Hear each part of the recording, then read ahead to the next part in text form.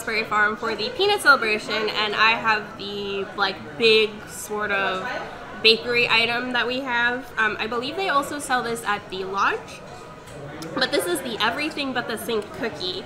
This is $4, and it comes with the marshmallows. This is peanut butter drizzle and then chocolate drizzle, and it's a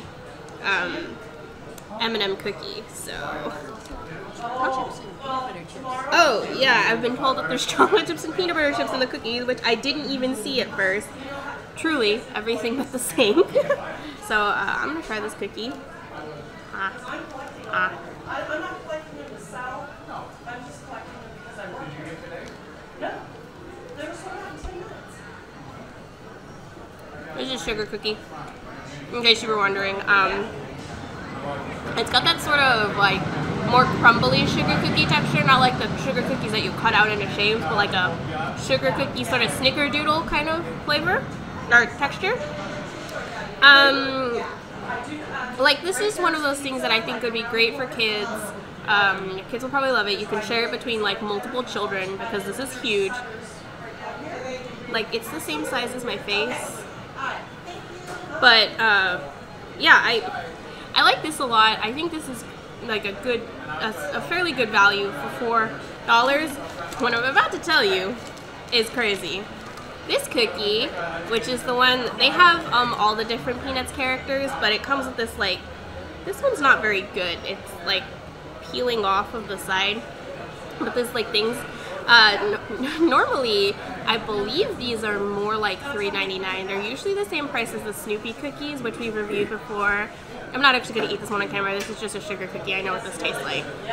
But this is $4.50. So $4.50. $4. I don't understand. This cookie is like half the size, and it's not good.